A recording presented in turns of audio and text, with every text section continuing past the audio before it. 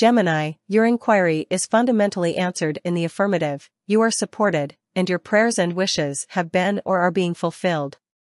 Are you prepared for this new existence or fresh iteration of reality, which comes next? If you try to manifest love when you are still angry about your prior relationship, you could not get in return.